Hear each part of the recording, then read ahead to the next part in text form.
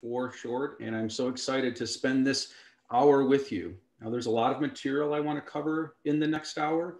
At the end of the webinar, we'll have an opportunity for you to ask a few questions that you might have along the way.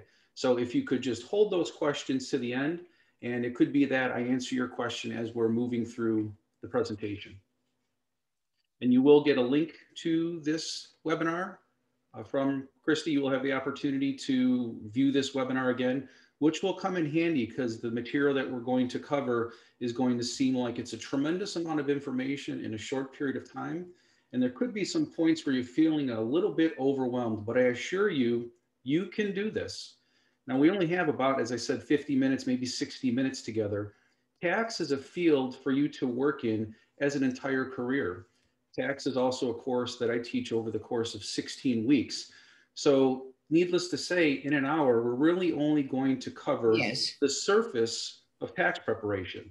But I plan to cover some really important surface areas, including tax forms and actual tax calculations. So if you're thinking, wait a minute, I did not sign up for that, you can do this. Stay with me. Don't feel overwhelmed. I just wanted to let you know, I will actually show you some tax forms and we will do some calculations together. And I want to do that because I want you to be comfortable enough to do your own tax return if you so choose. So if you would like to do it utilizing the various softwares that are out there, that is fantastic. Or you join today's webinar just to further your understanding with regard to tax, but you're still going to have someone else prepare your tax return. That's totally fine. There's a lot of great people working in the world of tax, and they have a passion for taxes. They have a passion for helping people. I just want to be sure you're comfortable with all the underlying principles. I wouldn't want you to be overcharged for your tax preparation service, but if you want to continue to service and visit your local tax advisor, please feel free to do so. Now, before we begin, I wanted to cover just some general areas with regard to tax preparation, and I'm going to point these out when we actually get to the tax forms. So the first one I have there is who must file. It's really based on the standard deduction. So for some of you, you might find that your income level, the amount that you earn for the year, is not large enough for you to even file a tax return. And you might be thinking, well, why should I bother to even file a tax return? Well, here's why. Maybe you don't have to file a tax return because you only earn $6,000, $7,000, $8,000, let's say, for the sake of conversation. But if you had some federal withholding taken out of your pay for the course of the year, you'd be able to get that back when you filed your tax return. Now, of course, if you had $100 coming back, you wouldn't want to pay someone $200 to prepare your tax return. But I just want to let you know that if that's the case and you're not required to file a tax return, you still can go ahead and file it so you're able to get that refund back. And towards the end of the presentation, I will let you know of a service that you can use for free to get your taxes done. I also want to talk about the filing status. Now, for everyone on the line, our filing status could be a little bit different. The filing status we're going to see on 1040 page 1 or at the very top. And the filing status is one of the very first things you need to decide on when you are completing your tax return in the software. So many of you might have used products that are available online. You create an account, enter your social security number, and you're asked for your filing status. If you're married on the last day of the year, your filing status is married filing jointly. You've got two individuals who are married, your filing status, married filing jointly. If you are a non-married person, your filing status is single. Now, you could be engaged, you could be ready to be married, but at the end of the year, the last day of the year, if you're not married, you're single for tax purposes. Between those two, there's a filing status called head of household. Head of household, the easiest way to remember it, is a single person, someone who's not married, but they have some dependents. They have some individuals they are taking care of. Taking care of, just generally speaking, means you're providing more than 50% of their support. So married filing jointly, single, and head of household, those are by far the three most common filing statuses. And for most of us, it's pretty easy to figure out which filing status applies to us. There's also two others worth mentioning, surviving spouse and married filing separately. A surviving spouse is when you have a married taxpayers, one of the taxpayers passed away for that year. During that year, they're still considered married filing jointly. For the following 2 years, the surviving spouse could choose the status of surviving spouse on the tax return. And that filing status puts you in a little bit better of a tax rate situation. Now, there are some requirements that need to be met with regard to that, like you need a dependent in the home. But in that situation, again, married couple, one of the spouses passes away, that remaining spouse in the year of death can file, married filing jointly. The following 2 years would be surviving spouse. And then married filing separately. I have that in red there. Many, many times, taxpayers will come into our VITA office, and I'll mention VITA at the end of our presentation, and they'll say, I want to file separately from my spouse because that's what's best for us. Usually that's not what's best for you from a tax standpoint. If you have your own reasons as to why you do not want to file a tax return with your spouse, that's not an issue, but it usually does not put you in the best tax situation. So married filing jointly is a better tax rate schedule for you to be in. It's just a common misunderstanding I find in the world of tax. Also on page 1, there's going to be a section for dependents. Dependents are really easy. Basically 16 years and younger, and then everyone else. The distinction between the two is pretty important because for 16 and younger, we get this thing called a child tax credit. It's worth $2,000. We actually get to reduce our tax by $2,000. We'll do a calculation in a little bit and I'll show you how that works. There's also an other credit, the other dependent credit, that allows us to get a credit of $500. So you're a person who is single, but you've got someone living in your home. The person happens to be your child. You would be entitled to claim that person as your dependent, and you'd get a child tax credit. Let's say that person's living in your home. You're providing more than 50% of the support. The person's over the age of 16, you would still get an other dependent credit. And then last but not least here, parents claiming children. Another common misunderstanding is, well, I'm claiming my children. They work during the year. They shouldn't file their own tax return. The same is true as I mentioned when we first started. There are times when you might not be required to file a tax return, but it may be worth it for you. You might get back $50, $100, maybe $200 based on what you paid in for the year. And again, as long as you're not going to prepare that's going to charge you more than your refund amount, it may actually be worth it to you. So these items here, I'm not making light of them. They are important, but that's not where I want to spend our time today with regard to tax preparation. I want to spend our time talking about income items. Some of the income items we have might be additions to existing income. Some of them might be subtractions. I want to talk about the standard or itemized deduction, which one you're going to choose. We'll actually do a tax calculation with regard to finding out the tax liability that you would show on your tax return. And then ultimately, what is your refund amount or any amount that you have due? Now, the tax forms, for those old enough to remember, there was about a 30-year span where the actual tax forms looked pretty similar. So from about 1986 to 2017, page 1 and page 2 of a 1040 tax form looked really, really similar. And then suddenly in 2018, there was a substantial amount of tax law changes, and the forms changed dramatically. And if you might remember from a few years ago, the form shrunk down. They were almost trying to achieve a postcard with regard to the size of the tax return. But I think they quickly realized it doesn't really matter the size of the tax return that's on the screen, because almost all taxpayers now file their returns electronically. So how much paper you're actually using on the screen doesn't really matter as much. So what's been happening over the last 2 years is they're suddenly making changes, moving us back towards the forms as they were a few years back. And it reminds me of the more things change, the more things stay the same. So if you're looking at the form now thinking, wait a minute, it seems a little bit different than last year, a little bit different from a few years ago, that's the reason why. Here is page 1 and page 2. I warned you at the very beginning I was going to bring this up. I don't want you to look at these 2 pages and think, that's it, I'm checking out of this webinar. I did not sign up for that. I want you to know that page 1 and page 2 of the 1040 is the same for all of us. Everyone online here today that files a tax return this year, page 1 and page 2 is going to look the same for us.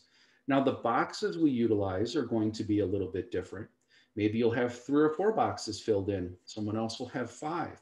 Just because we see all these boxes and all these spaces does not mean we're going to fill them up. We're only going to fill them up with the tax information that you have for that given tax year. We first started talking about some kind of general overview items. I was mentioning filing status right at the very top of the tax form. That's where you choose your filing status. If you're doing it utilizing software, they would ask you maybe from a drop-down or click a box with regard to your filing status.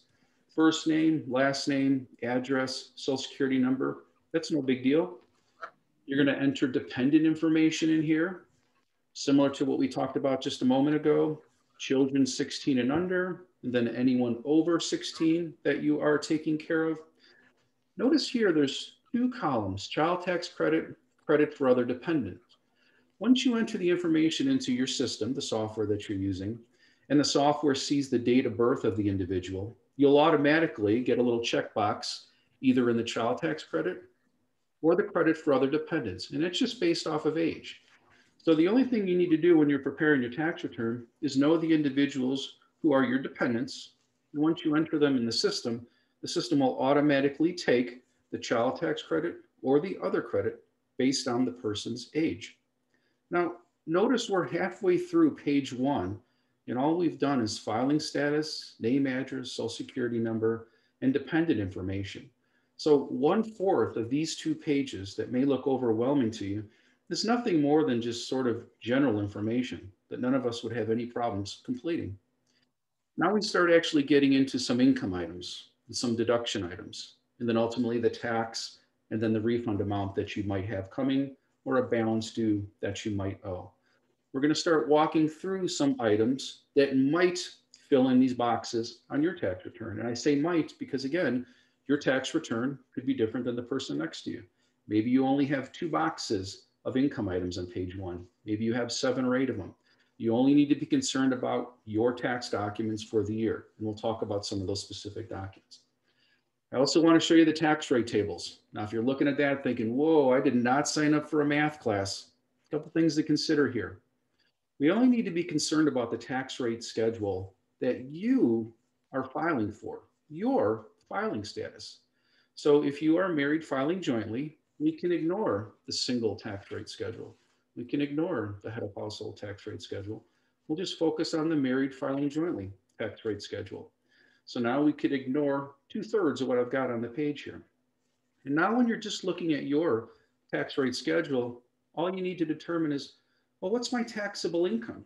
We'll actually walk through how to get to that number there.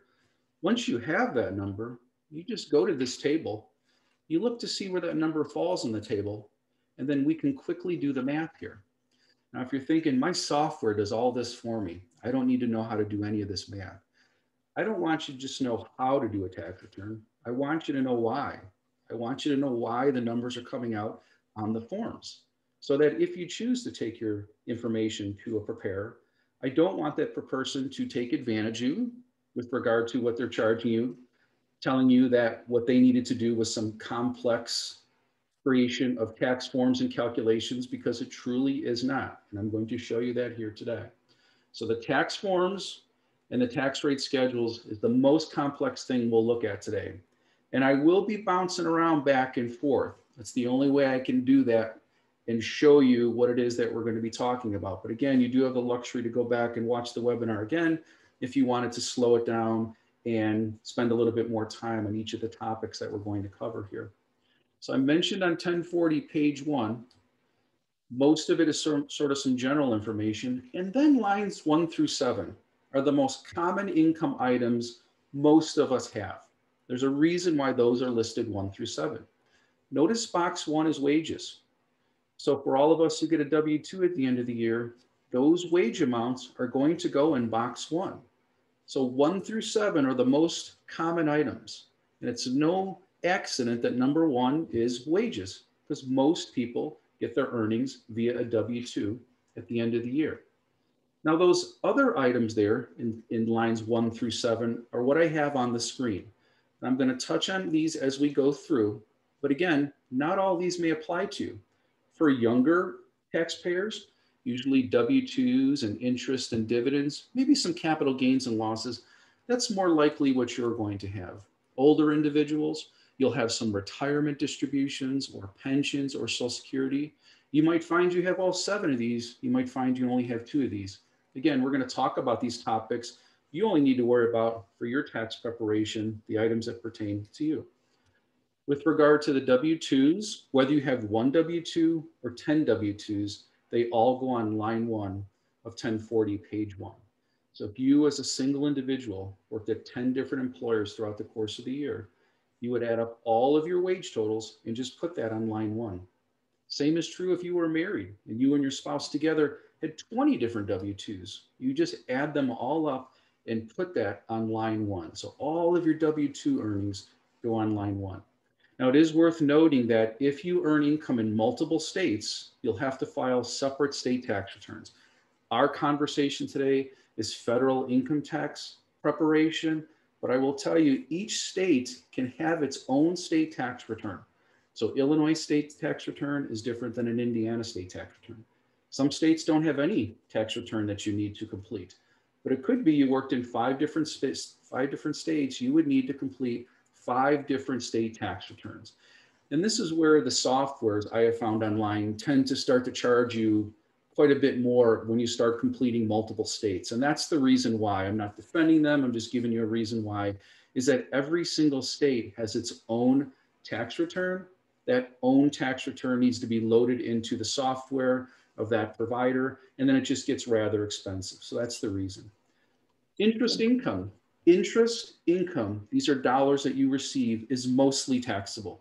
I could stop right there and move on, but I'll just add 2 more things, is that municipal interest income is not taxable. So some of you may live in a town where they wanted to build a new library, and what they do is they issue some bonds. If you bought one of those bonds and you received interest along the way, that's not going to be taxable. And the reason why the IRS makes those non-taxable, it makes that a very enticing investment for someone to say, I can help out my village and I can receive some interest income that's not taxable. Savings bonds are taxable at the federal level, but not at the state level. Of course, there's always an exception in tax. We could spend the whole webinar talking about exceptions. One of them with regard to interest is as long as you're using the saving bond interest income for education expenses, it wouldn't be taxable. But for interest income, what I want you to remember is it's mostly taxable, and you'll get a statement from the person who's paying the interest income to you at the end of the year.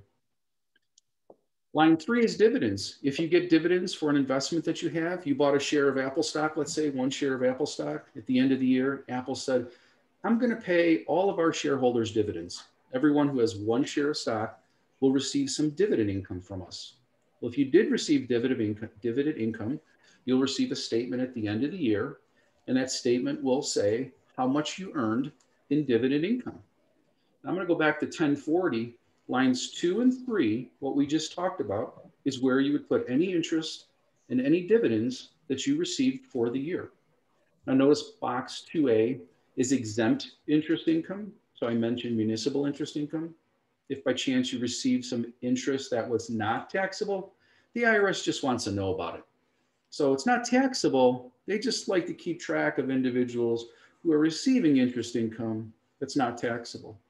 So that's the first 3 lines of page 1. Wages, interest, dividends. Fairly straightforward. The next 3, again, pertain mostly to older individuals, though younger individuals could find themselves with one of these sorts of distributions throughout the year. You could have a distribution from your IRA, your individual retirement account. Maybe you received a distribution from your pension, or you received Social Security payments throughout the year. All 3 of those items have their own special place on 1040, page 1. Not every single dollar you receive from any one of those distributions, not every single dollar might be taxable. Some might actually be not taxable. And that's important to know because when we look at 1040, page 1, there's a reason why for lines 4, 5, and 6, for IRA distributions, for pensions, and Social Security, there's a box off to the left, and then right next to it, we have the taxable amount. So for example, on line 5, you worked for a company for many years. Throughout the year, now that you're retired throughout the year, they send you pension payments. Not all of your pension is taxable. It's most likely that while you work there, you paid some of your own money in, so that when you get your pension payments throughout the year, a portion of the money you're receiving is actually some of your money you sent in while you were working. Well, because of that, not every dollar you receive is taxable. So maybe you did receive $12,000 in pension payments for the year. You'd put that on line 5A, but you're only required to pay tax maybe on 9,000 of it. That would go on line 5B. When you get your statement at the end of the year with regard to your distributions and your pensions, you'll see usually the amounts that are taxable or non-taxable. And then last but not least here on line 7, capital gains and losses. Think of this as stock sales. Now I'm finding this is becoming very, very common because it's easy for all of us to get online and buy stocks from companies at any time during the day. So I'm finding more and more people are buying stocks and selling stocks. Now when it comes to tax preparation, we only need to worry about gains or losses when you sell a stock. So if I buy a stock for $100, and it increases in value in 1 to 120. If I don't sell it, I have nothing to show in my tax return. If I buy it at 100 and it increases to 120 and I sell it at 120, I have to show a $20 gain on my tax return. Any gains that you have during the course of the year with regard to stock sales, you have to pay tax on. And that has its own line right here on 1040 page 1. There's one small caveat. Any losses for the year are capped at 3,000. So let's say you did a lot of buying and selling during the course of the year, and you didn't have such a great year with regard to your stock transactions. And when you smashed all your gains and losses together, you realize, oh man, I got a $10,000 loss for the year. You can only deduct 3,000 of it. The rest you carry forward to future years. So on line 7, any stock gains that you have, the IRS wants to know all about it. So any gains and losses for the year, we can smash them together. If what's left over is a gain, we've got to put the whole amount on line 7. If what's left over is a loss, we can only deduct up to 3,000. The rest we have to carry over to future years. Okay? So that's line 1 through 7. We're almost 2/3 of the way through page 1 of a 1040, and we're only worrying about items that pertain to your tax situation. Again, you might not have all 7 of these items. Well, when we look at 1040, we get down to line 8. In line 8, I've got an arrow here. And we're being told on line 8, that's other income, and it's Schedule 1. We've got a whole separate sheet of paper where we're going to have income adjustments that are increases, and then income adjustments that are decreases. On a Schedule 1 is what it's called. And I'm going to show you some of the most common Schedule 1 items. Again, not all of these may pertain to you. So if you get a refund from the state after filing a state tax return, if you itemize, that amount is going to be taxable for you. That would be an example of a Schedule 1 item. Alimony, if you received alimony income during the course of the year, this is prior to a divorce prior to 2019, that would be considered taxable. Important side note for divorces 2019 and after, alimony is no longer taxable when received. It's no longer a deduction when it's paid. So I put that in their parentheses just as a reminder. Some other things you might have as additions to your income. These are items that we would add to your lines 1 through 7. You might have a sole proprietorship that you are running. And one of the sole proprietorships I'm finding that is extremely common now is if you drive for Uber or Lyft. If you drive for Uber or Lyft, you need to complete a Schedule C. It's fairly straightforward. We're not going to do one today. I don't have time for us to get through it. But I can tell you, it's basically just how much did you earn? What are your expenses? What's left over? You have to pay tax on. That's all that it is. And you would put that on a Schedule C. Schedule 1 on the addition side, you might also have some rental real estate. Maybe you have a K-1 that you received from an S Corp or a partnership that you're part owner of. You might have something on Schedule 1 with regard to unemployment compensation. And yes, it is taxable. I know that seems almost unfair to be unemployed, to receive dollars, and then to pay tax on it. But I'm just the messenger here. Those dollars you receive with regard to any unemployment compensation is taxable. You should receive a statement at the end of the year. Very often there is federal withholding taken out of the unemployment compensation as you're receiving it during the year. So that's something you would also want to put into your tax software when you're completing it.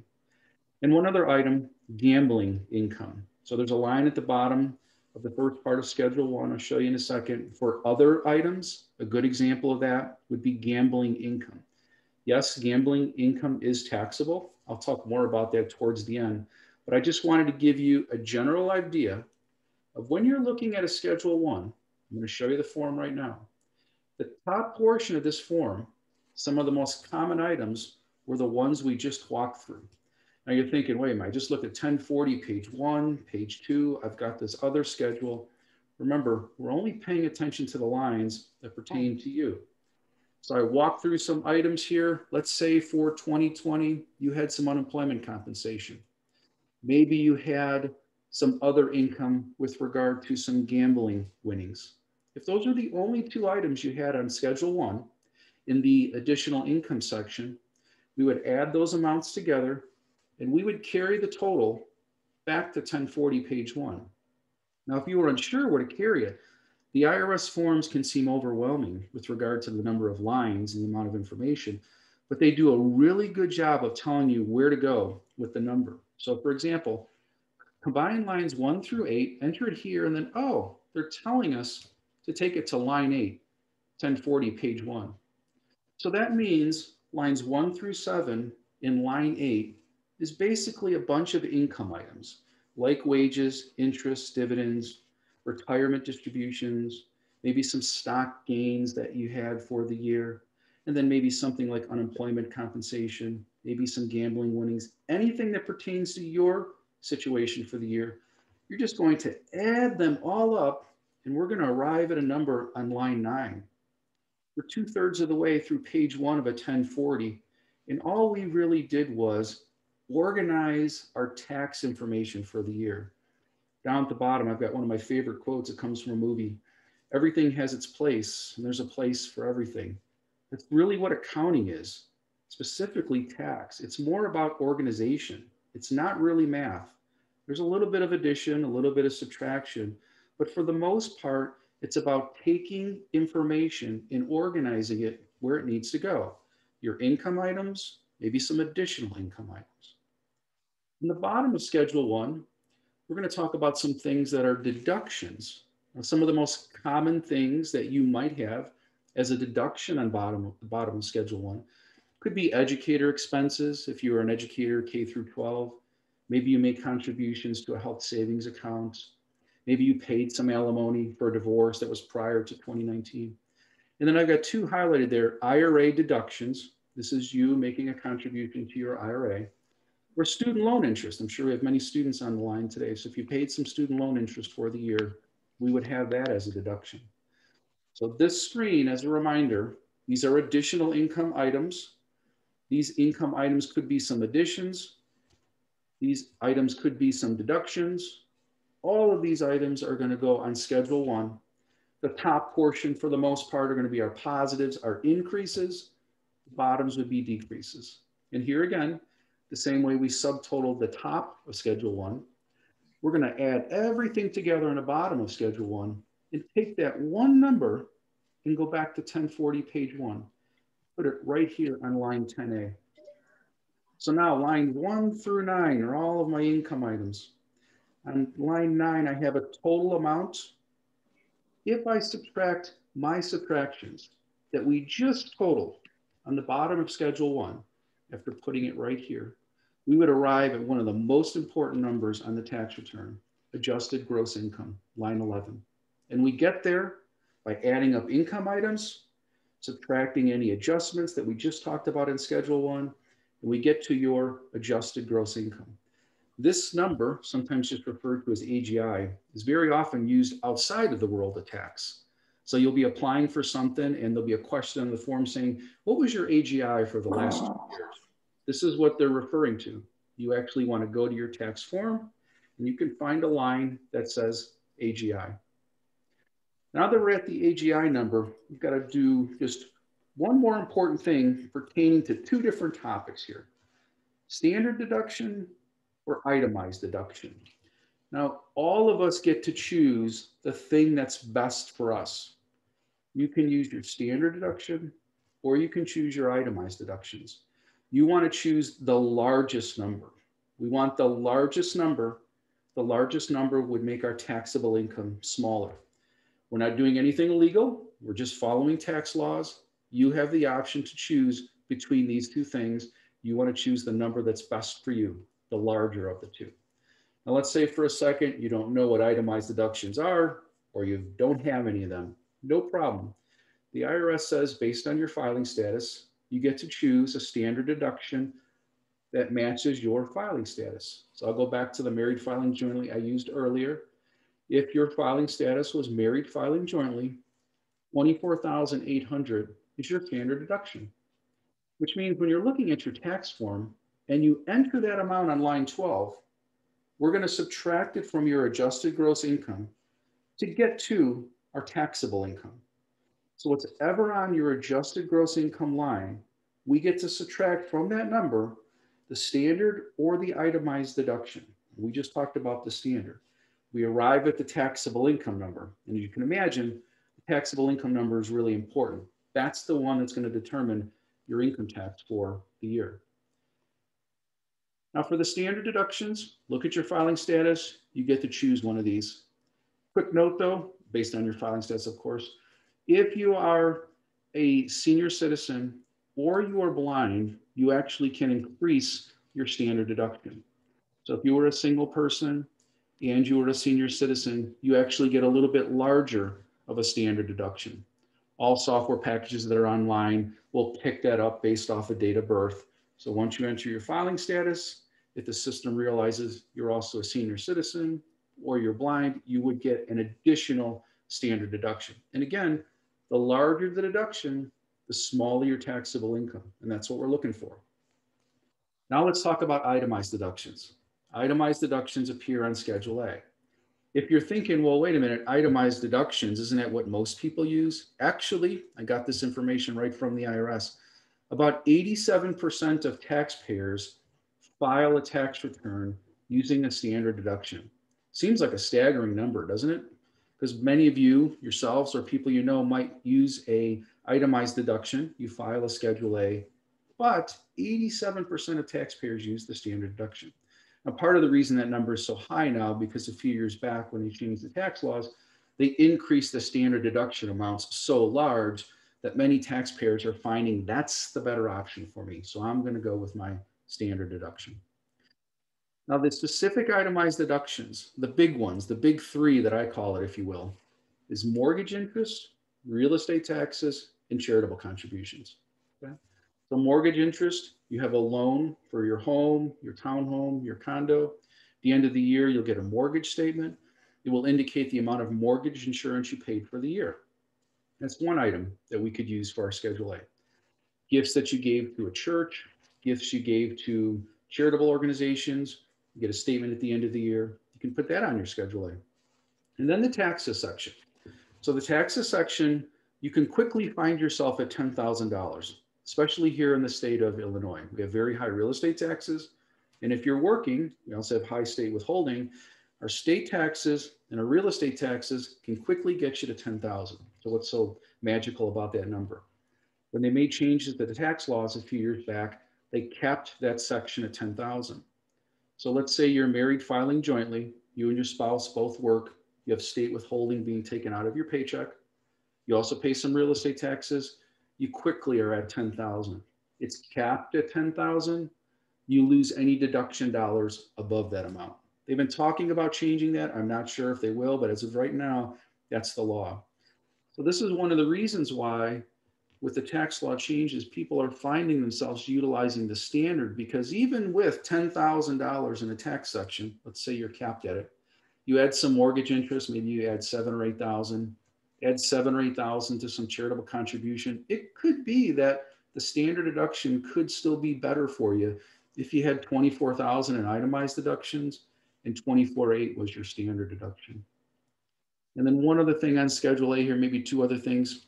Medical expenses on Schedule A, you can only deduct them for medical expenses above 7.5% of your AGI. What does that mean? You think back to our 1040 page 1. I told you that AGI number was a really important number. Here's an example of that. We can only take medical expenses as a deduction on our Schedule A if they exceed 7.5% of our AGI. So let's say for the sake of conversation, your AGI was $100,000. 7.5% of that would be $7,500. You would need more than 7,500 of medical expenses to be able to deduct the amount above 7,500 on your Schedule A. So if you had $8,000 in medical expenses and the threshold for you was 7,500, you'd only be able to deduct $500 of medical expenses. Okay? Here's the Schedule A. We're not going to spend a lot of time on it. Schedule A stands for the grade you would get if I asked you to complete it, because it's really easy. You're just going to drop the amounts in for the topics we just talked about if they pertain to you. You have some mortgage interest, if you had real estate taxes, if you had charitable contributions. And then up here is the medical expenses that I talked about. And again, we're totaling all these up and taking one number and carrying it someplace else. So the forms that I'm showing you today, 1040, page 1 and page 2, Schedule 1 and Schedule A, all of those forms flow really well together. I know I'm sounding like a nerd here, but I am a nerd. I will admit to that. But these forms can be overwhelming with the amount of boxes, the amount of lines, the amount of spaces. But very often, we're just using this form as a way to add up all of our items. And then we take that one item and we carry it someplace. If we find the amount of our itemized deductions is larger than our standard, we'll carry this over to 1040 page 1. And we'll put that amount on line 12. If the standard is larger, we're going to stick with the standard. Okay? After we find standard or itemized, I said we were going to subtract it from the adjusted gross income, and we arrive at taxable income. Now, it's fantastic that taxable income is the last number of page 1, because it's a really important number. If you need to find it, you can go to page 1, go right down to the bottom. So that's our taxable income. That's what we're going to use to calculate our tax. We're going to do a tax calculation here. Then we're going to jump over to 1040 page 2, which actually is pretty easy, because really 1040 page 2 is nothing more than this. We're going to show the IRS the tax we're responsible for. We're going to show the IRS what we've paid in. And then we'll be able to show that either we're getting a refund or we need to cut a check to the IRS. Okay? So this is the fourth thing that I wanted to cover today, calculating your tax liability.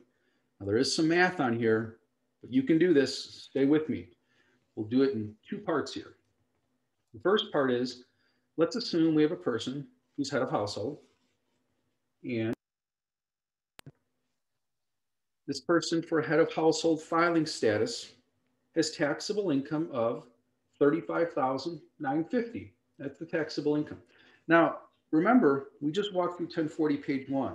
We all now know that taxable income of $35,950 does not mean that's what that person earned for the year at their job.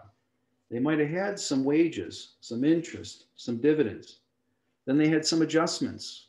And then they subtracted their standard or their itemized. Then they arrived at taxable income. So your taxable income is not the amount of money you earned for the year. Okay? And because this person's filing head of household, they're filing head of household because they're a single taxpayer. They have a dependent child. And I made this situation for someone who has a dependent child who's under the age of 16 and under. Why is that important? You get a $2,000 child tax credit. We're going to find here that when we look at the tax rate table for a person who's head of household and has taxable income that falls within this range here, specifically taxable income of $35,950, their tax amount turns out to be $4,032. But we get to reduce that amount by a full $2,000 because of the child tax credit. So now on the tax form, we're only going to show our responsibility for the year with regard to the tax liability, $2,032. Now, specifically, this is how we do the calculation. And we do this in class. Sometimes it takes students a couple times to get it, but this is all there is to it. And it works the same way regardless of your filing status or regardless of where your taxable income falls. You would just go down to a different line if you had a larger taxable income amount. So again, $35,950, that's the taxpayer's taxable income. I find that that number falls in between these two numbers here. Not exactly, but it falls within that range. And the way the tax rate table works like this. That means the tax on those dollars is $1,410 plus 12% of the amount over 14,100. Now, what that means is every taxable income dollar above 14,100, all the way up to 35,950, is going to be taxed at 12%. So the first $14,100 for this taxpayer was taxed at 10%. Then the taxpayer jumps up to the next tax rate. The next tax rate is 12%, which means the next dollars that the taxpayer has in taxable income, those dollars are taxed at 12%. And I want you to understand that because very often taxpayers think, oh, I pay this rate in taxes. Well, technically, if you were to put all of your taxable income dollars one right next to each other, one chunk of it is taxed at one rate. The next chunk of it is taxed at a different rate. And as you keep adding taxable income dollars to all those dollars you've got lined up, the tax rates get larger and larger and larger. We have a progressive tax rate system here in the United States. Your taxable income increases, you pay more in taxes. Okay? So if I take 35,950 and I subtract 14,100 because I want to find out what that amount is there, that amount would be, and I don't have it on the screen, 21,850. And I know that because 35,950 minus 14,100, 21,850. So if you took 21,850 and you multiplied it by 12%, you get $2,622.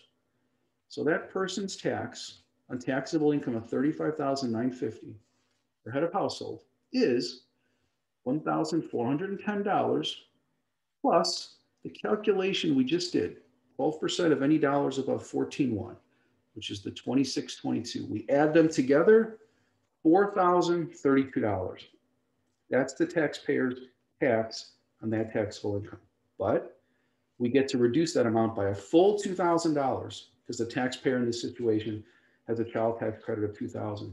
So they're only truly responsible for the year, $2,032. Now that was the mathiest part of our conversation today, the most math that we'll talk about. But really, when we look at 1040 page 2, there's only 3 spots I really need to drop the numbers in. I'm skipping over a few subtotals. We don't need them for the sake of our conversation. 4,032, I'm going to drop that on line 16. That's the tax I'm responsible for the year based on my taxable income. I subtract $2,000 for my child tax credit. So I put on my tax return $2,000.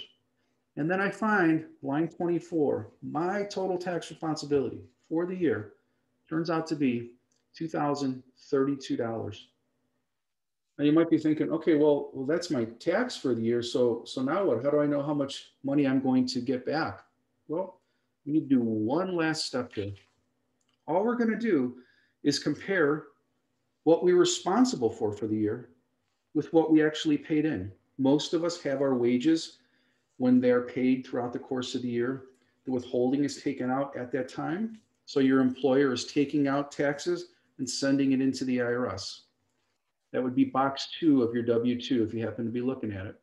So if this taxpayer has already paid in $5,000 to the IRS during the course of the year, they were only responsible for $2,000, that means they're going to get almost a $3,000 refund, $2,968, because we put in any income items pertaining to this taxpayer, we made any adjustments pertaining to this taxpayer, we chose standard or itemized based on this taxpayer, we got the taxable income for this taxpayer, calculated the tax, determined the refund amount.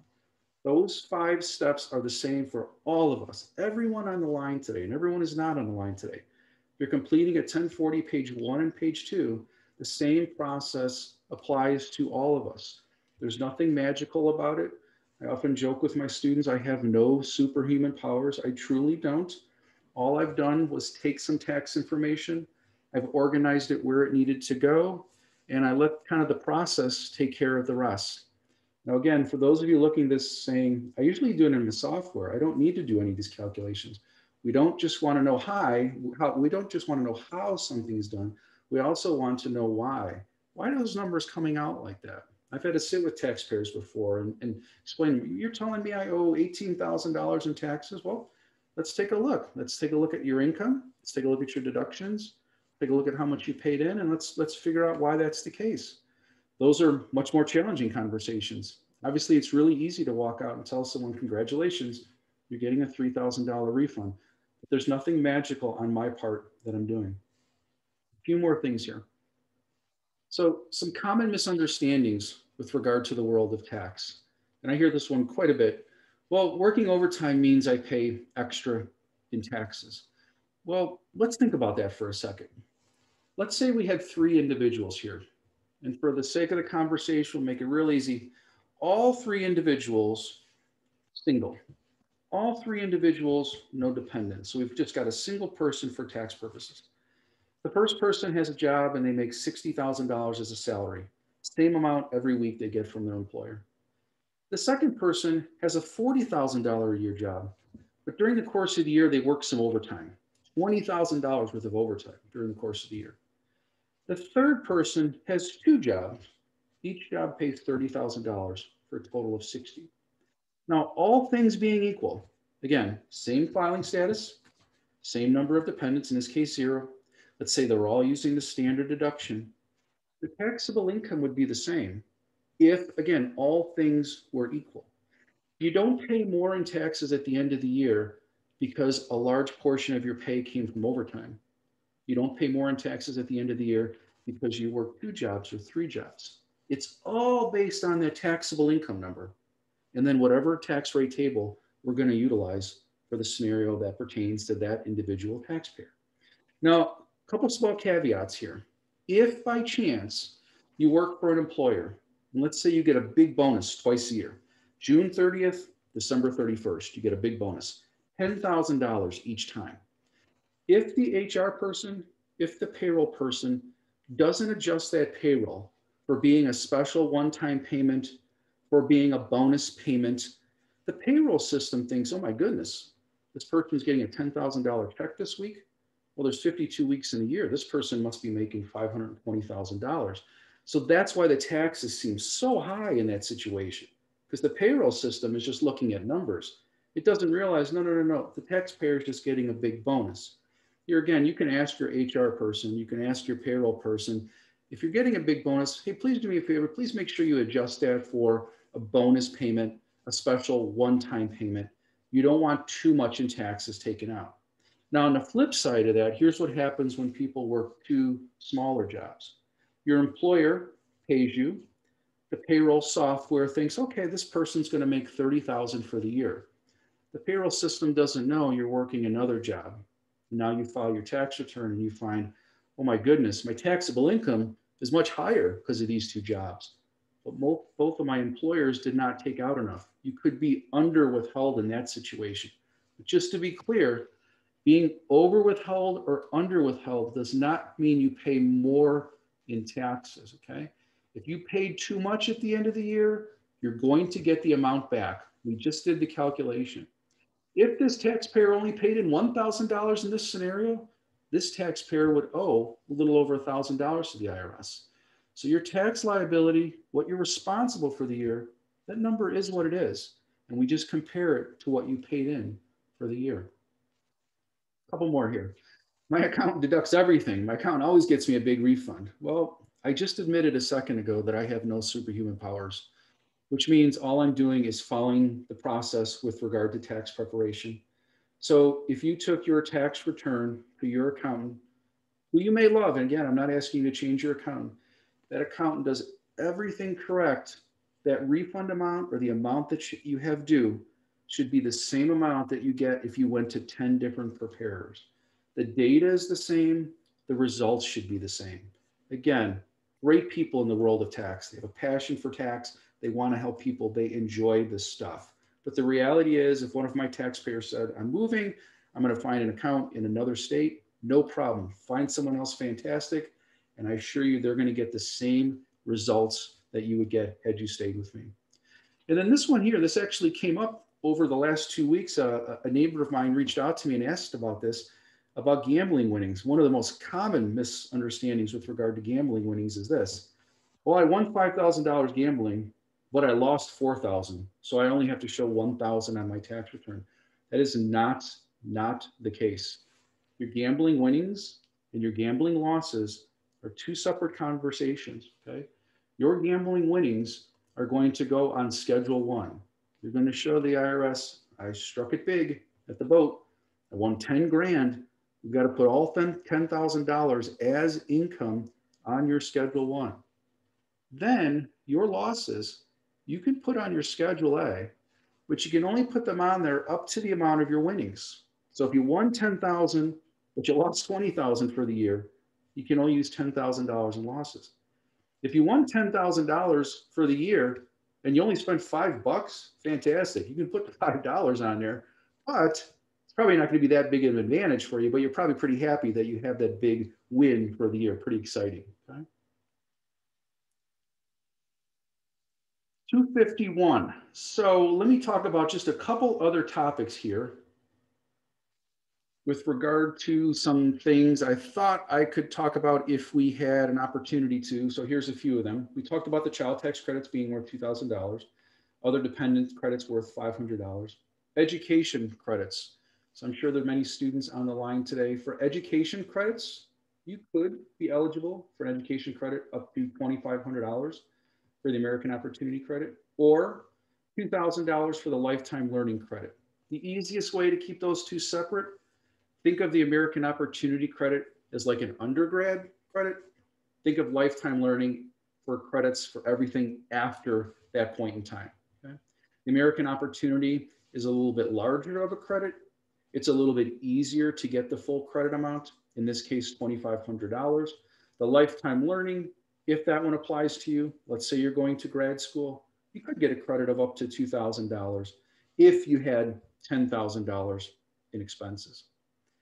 And then last but not least here, I think I'll mention this with regard to the recovery rebate credit. A lot of questions with regard to this. Basically, it works like this. During the course of 2020, there were some stimulus payments that were sent. There were some stimulus payments at the beginning part of 2020, then there were some towards the end. If you received both of them, when you complete your tax return in the software of your choosing, you'll put the amount that you received for both stimulus payment. It will not impact your tax return. If by chance you did not receive one or both of those stimulus payments, you will put that in the system. You will mark that I did not receive either one or I did not receive both of my payments. You'll receive those dollars as credit on your tax return, okay? So just to be clear, think back to 2020, those stimulus payments. Now for most of us, the first one came through in about the first third of the year. The second one came right at the end of 2020. In fact, for some taxpayers, it jumped over into 2021. If you receive both of them, put that in your software. If you receive neither of them, mark that in your software. You will get that as a credit on this year's tax return, which means your refund amount would be larger if you're getting a refund, okay? For all these items that I just mentioned here, I've got in red, anywhere I see red here, phase outs apply. And really what that means is once you get to, I'm gonna use air quotes, too rich for tax purposes, air quotes, whatever that rich number is, it's different for all of us based on our filing status. Some of these credits won't apply for you because you're considered as having too much income for tax purposes, so you're not eligible to receive some of these credits. But the nice thing about the software, you don't need to do all the calculations in your head. You need to know what information you need to use for tax purposes. You enter it into the software correctly, and the software will do the threshold calculations based off of the income that you've entered. Similar to the deduction we did on Schedule A for the medical expenses, the system would automatically calculate 7.5% of your AGI. The system will automatically determine if your income level is too high for any one of these education credits. And one other thing here, again, I could talk about tax for hours and hours and hours, but this is an hour-long seminar here. Schedule C, I mentioned earlier that many individuals are now driving for Uber and Lyft. You're self-employed.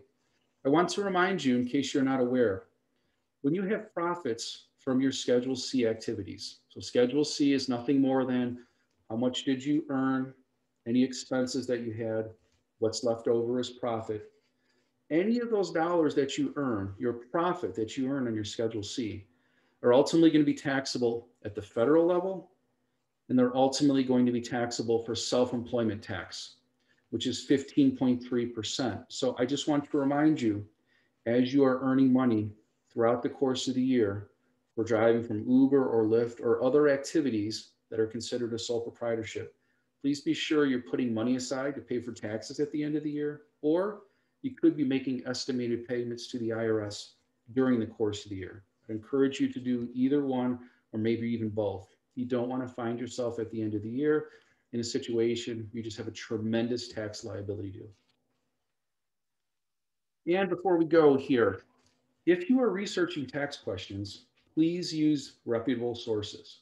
I'd encourage you to use, first and foremost, irs.gov.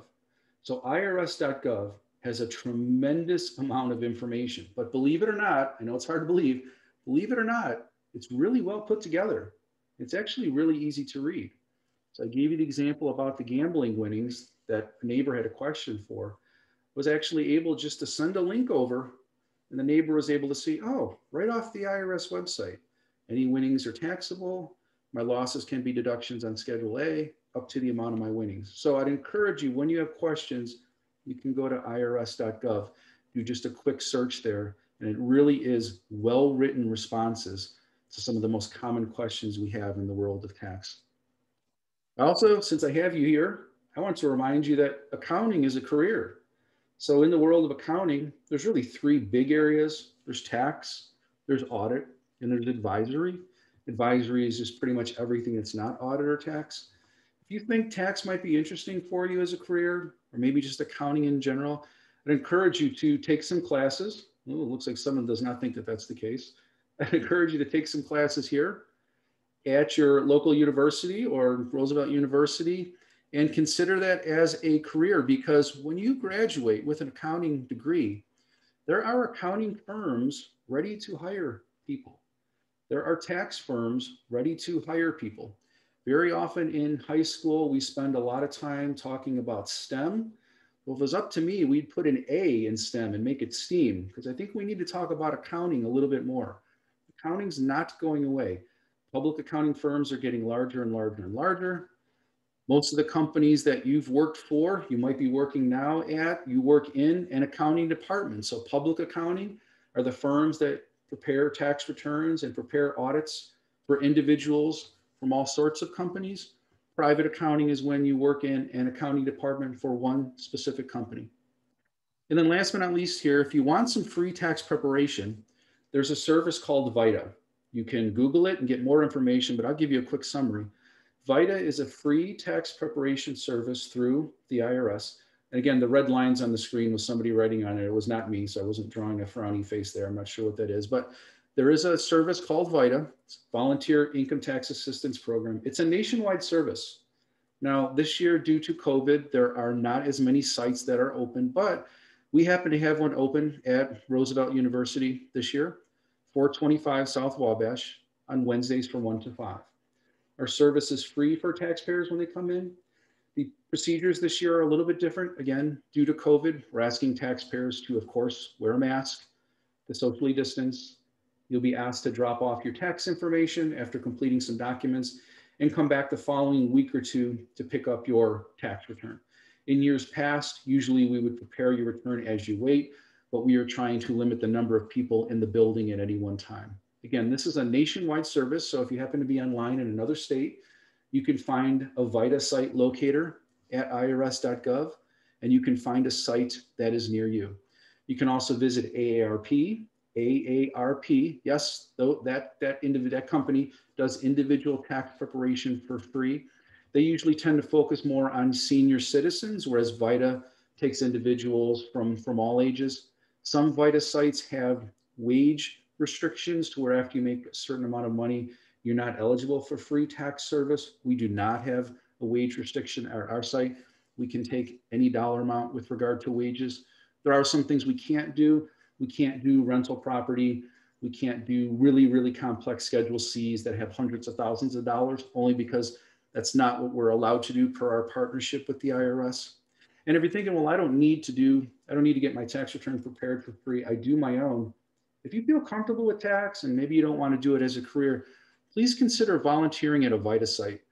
So you might volunteer at your local church, your local food pantry, This is another way for you to volunteer and give back. And if you're thinking, well, I'm not a CPA, I'm not a tax professional, there's not much I can do, we can always use an extra set of hands at a VITA site.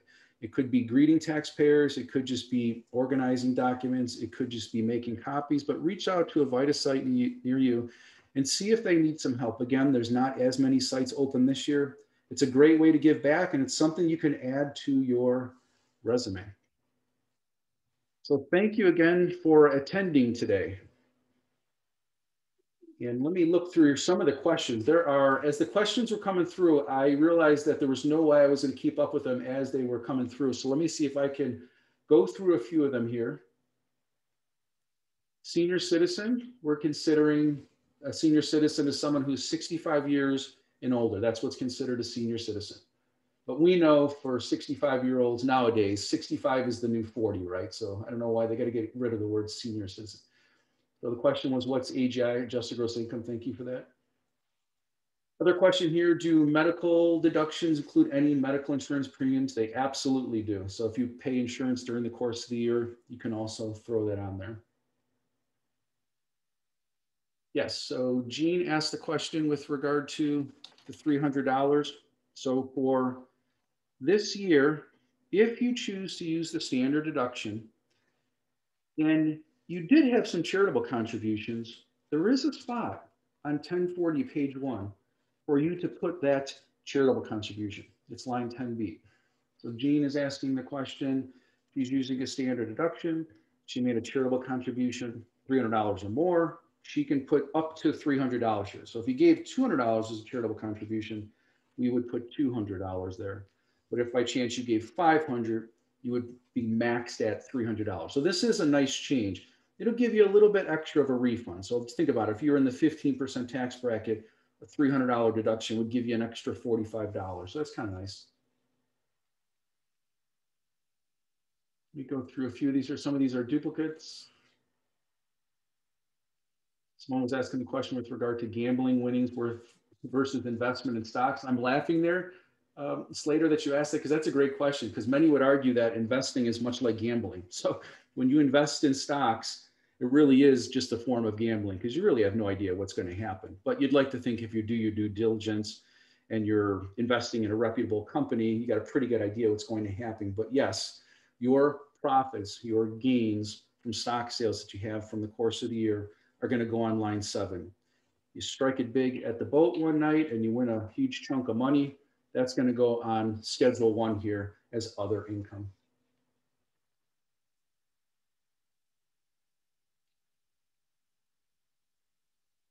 So I got a couple questions with regard to the stimulus payments and how those work. The software that you are utilizing for the most part should be taking your stimulus payments. And if your system sees that you've made that you have received 2 stimulus payments, you would not get an additional credit. But if by chance you've only received 1 for the year, or maybe you did not receive either one, on line 30, 1040 page 2, you'll get that extra amount. So if you receive both payments, you're not getting any more. If by chance you only received 1 or didn't receive either one of them, then you'd have the opportunity to get it when you file a tax return. And a quick side note, for those of you who don't usually file a tax return, there's no reason for you to, because your income is so low. If you didn't receive 1 or both payments, you could do that and receive that recovery rebate credit. That's what they're calling it now. So that is a little bit confusing. We've got stimulus payment 1, stimulus payment 2, and then suddenly they're calling it on the tax return, anything you didn't receive, they're calling it a recovery rebate credit. Okay. Would Schedule C needed to be for tutoring? Slater, good question. Probably depends on the dollar amount. If you're tutoring for a business, and you've got a lot of tutoring action going on, you've got a lot of income, maybe you've got some expenses, you're kind of in the business of tutoring. A couple times a year, you do some tutoring, maybe it's a couple $100. I'd probably just throw that on Schedule 1, okay, just some other income. As far as recommending a certain software, there's so many on the market, I would want to say any specific one, but just find one that you have found that friends or family feel that's reputable, one that is really popular. Again, I don't want to mention any single one because then it'll seem like I'm discounting other ones. So couple of people are saying they volunteered for VITA and they really enjoyed it. And I like that the steam is picking up. So keep that steam going. A is for art. Okay, well then we need two A's in there. We need steam. We need one more A in there. Gene is telling us ARP is not open due to COVID. Yes, depending on the sites, some sites are not open due to COVID.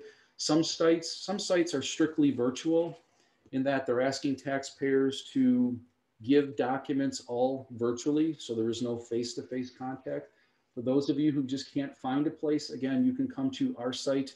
We'd be happy to prepare your tax return. And our tax service is running from now through April 7th. So Wednesday, April 7th, we'll be preparing taxes in the office there. VITA does not help with the PPP application, so Deanne was asking that. Looks like I have some former students in there. It's great to see so many of you. Oh my gosh, bringing back memories. So the unemployment compensation, you should receive a statement from the Illinois Department of Employment Securities. If not, just reach out to them. So if you received unemployment payments throughout the course of the year, at the end of the year, you should receive a statement from them. If not, just contact them and they can either send you a duplicate or they can point you in a direction online to get the form, which is usually going to be much faster. Danielle, you're asking, my paper application never matches the online application. Could be small rounding. It could be some of the income items that you have are special. It's 307. Let me tell you this. We got a few more minutes here. So here's what could be happening in Danielle's situation. Qualified dividends, and this is a little far off the scope of what we wanted to talk about today, but since we have a few minutes, qualified dividends and long-term capital gains, which means gains from sales of stock that you've held for more than 1 year, those are considered special items in the world of tax. And because they're a special item, they get a special tax rate, which is a little bit lower. So it could possibly be, Danielle, that some of the items in your paper calculation that you're doing might not be taxed at the same rate as all of your other items. That's kind of what I can guess here from what you're asking. Well, Renee asked the question, did I understand correctly that you do not have to include any refund you got from the state unless you itemize? That is correct. So if you live in the state of Illinois and you got a refund from the state of Illinois, you do not have to show that refund amount as income on Schedule 1 unless you itemized in the prior year. Great question. And Ruby, what's nice about the standard deduction, there's nothing for us to figure out here. The only thing you need to do to determine your standard deduction is to look to see what your filing status is. So Ruby, let's just say you're single for tax purposes. Your standard deduction is $12,400. Nothing else to determine unless you happen to be a senior citizen, 65 and older, and or you're blind. In that case, your standard deduction gets a little bit larger, okay? The standard deduction is based off of filing status. Yeah, Rashami, that's a good question. Is there a limit for charity for donation for tax purposes? There is. That gets into a threshold conversation. I will tell you, if you give a lot of money to charities, you give 30, 40, 50, 60% of your AGI to charities. At some point, those contributions are capped. So please keep that in mind. That falls out of the scope of our conversation today, but for higher income individuals, yes, there is a threshold you could meet. Free Tax USA still available through the IRS? I believe so. You can check that. You can check that. Ruby also asks $500 for dependents. So anyone who's not 16 and under, Ruby, is going to be the other dependent. So on 1040 page 1, you've got 4 dependents listed. 3 are age 16 and younger. Those 3, we get a child tax credit of $2,000 each. The 4th person on your return happens to be someone who's 20 years old. In that situation, that would be an other dependent, $500. Judy's asking a question with regards to the payments for the year. So for in that situation, Judy, complete your tax return. And when you complete the tax return, only put in the amount of the payments that you received. And yes, those extra dollars that you didn't receive for the kids, you should receive when you file your tax return. Question, where are we located? 425 South Wabash. Wednesdays 1 through 5. When you come in, security will be there. They will ask you, of course, to be masked. They will, of course, ask you to maintain social distance. There is a security check in there. If we get really crowded, they will limit the number of people. So we're following all COVID protocols with regard to the office flow there. Just a couple more minutes. We can go on and on all day today. Thank you, thank you, thank you for all of the compliments I'm getting here. Slater, another good question. Slater, I think you need to go into tax, buddy. So if you live in Illinois but go to school in Massachusetts, can you confirm that you need to file for both? So actually, when you live in a state, so let's say Slater, you live here in Illinois with mom and dad, but you just go to school in Massachusetts, really for tax purposes, you're here. Mom and dad are going to claim you. You're going to be on the tax return. You don't have to file a tax return in MA unless you earn some wages out there. So if you got a part-time job, you'll have to do that then, but that's no big deal. Jerlene asked, what's the minimum deduction for the contributions? I'm assuming you mean here, there actually is no minimum. So if you use the standard deduction and you give $50 to your church at the end of the year for 2020, you could put $50 on the tax return. Absolutely. All right, I got to the end and the last thing was thank you and more thank yous. Okay, so I think that just about does it there today. Thank you so much, Dr. Knutsen, for preparing this amazing presentation. It was extremely helpful. Thank you for staying over and answering all of the questions. We appreciate not only this information, but for you dedicating your time and just sharing all of this with our community. Thank you so much. Thank you to all of you who joined us today. You will receive an email by tomorrow with this recording, so you will have it. So if you need to go back to it and check on some of the information that was shared, you will, of course, have that to reference. Thank you, everyone. Have a great rest of the day. Thank you.